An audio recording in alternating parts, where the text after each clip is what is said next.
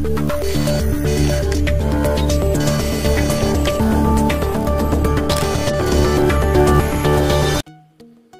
आपको PicsArt application खोल लेना है। फिर आपको बैकग्राउंड चूज करनी है वाइट कलर की। फिर आपको ड्रॉ ऑप्शन में चले जाना है।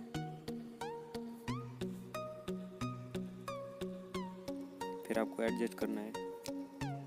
फिर जो मैं जा रहा हूँ इस एरिया पे वहाँ जाना है।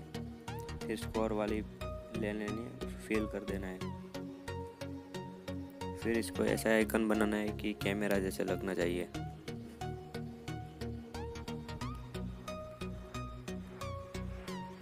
ठीक है। फिर रिमूव वाले ब्रश पे इरेजर वाले ऑप्शन पे चले जाए ना। फिर बाद में जिसका था वही पे चले जाना है। फिर इसको स्क्वायर वाली नहीं सर्कल वाली लेनी है। फिर एडजस्ट करना है जैसे कि कैमरा का आइकन लगता हो।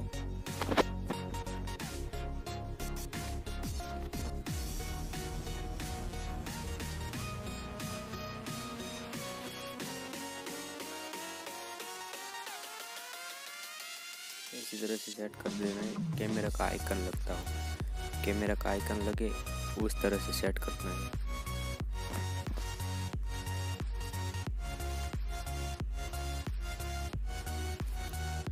ऊपर और नीचे से ठीक से करना है।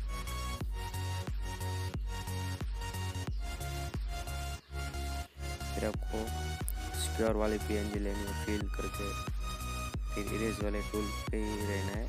फिर ऐसे तरह से मैं कर रहा हूँ वैसे तरह से आपको करना है। फिर डन कर देना है एडजस्ट करके बाद।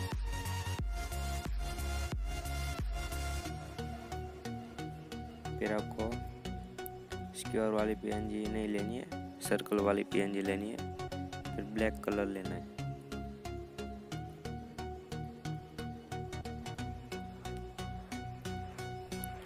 सर्कल बनाना है।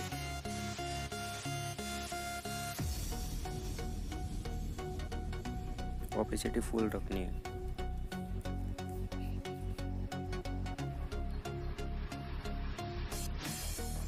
बस इसी तरह से सेट कर देना है। फिर एक स्क्वायर वाली पेन स्क्वायर वाली लेनी है। फिर से फिल करके फिर आपको ऊपर कैमरा का बटन करना है।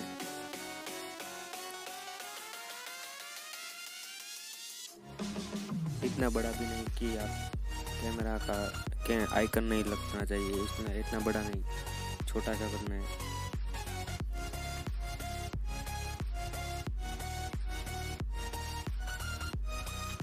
फिर आपको एडजस्ट करने है।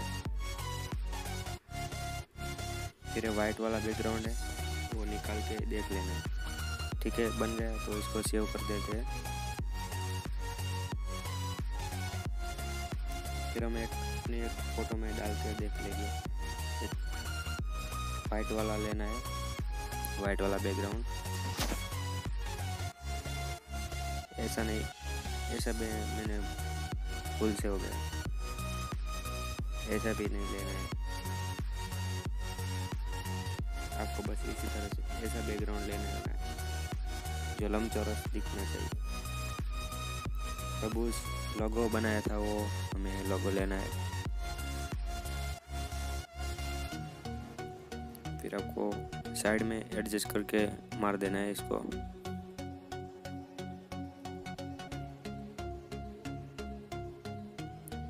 फिर आपको टेक्स्ट वाले ऑप्शन में चले जाना है और आपका लोगो का नाम लिख लेना है।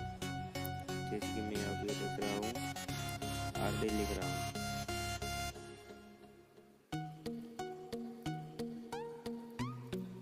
आपको कोई भी एक अच्छा वाला फॉन्ट चाहिए तो मेरे चैनल का लिंक इन bio में से मिल जाएगा। लेकिन मैं अभी सिंपल कर रहा हूँ, सिंपल टेक्स्ट ले रहा हूँ। फिर आपको इसको ट्रांसफॉर्म में जाना है। नहीं, पहले इंपोर्ट लेयर, फिर इसमें लिख देना है आरडी। मतलब कि आपको जितना आपको जितना वो नाम लिखना है वो लिख देना। अभी मैं ट्रांसफर में लिख रहा हूँ।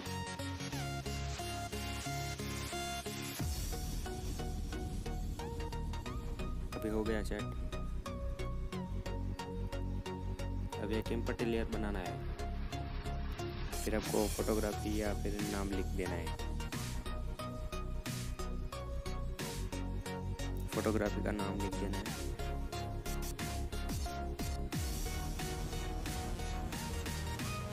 फिर आपको इसको ट्रांसफॉर्म में लेना है, फिर बड़ा वाला करके सेट कर देना है।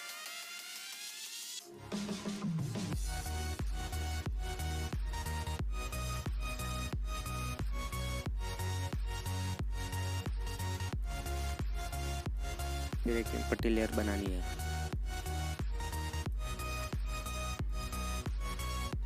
एम्प्टी लेयर बनाने के बाद उसमें नाम लिखना है अपना, जो भी अपना नाम हो वो आपका नाम लिख दीजिए।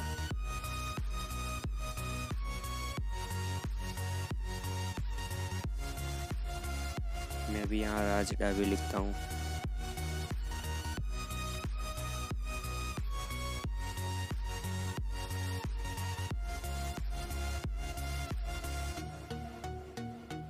फिर इसको सेट करता हूँ साइज।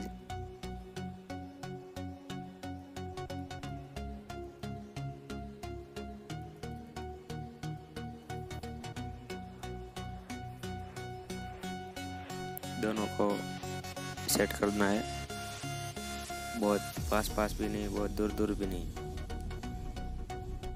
फिर वाइट वाला बैकग्राउंड आपको निकाल देना है,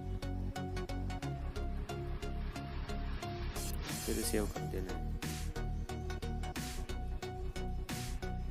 आई होप गाइस आपको वीडियो अच्छी लगी होगी। वीडियो को लाइक कर दीजिए, कमेंट कर दीजिए। आपको जो कोई क्वेश्चन हो तो आप मुझे कमेंट बॉक्स में पूछ सकते हो, मैं आपको रिप्लाई ज़रूर दूंगा। और आपको विजय मेहर को जैसा लोगो बनाना है तो आप मैंने वीडियो के लिंक डाल दिए डिस्क्रिप्शन में। मैंने वीडियो बनाए विजय मेहर का लोगो के ऊपर। चलो मिलते हैं नेक्स्ट वीडियो में, तब तक गुड बाय।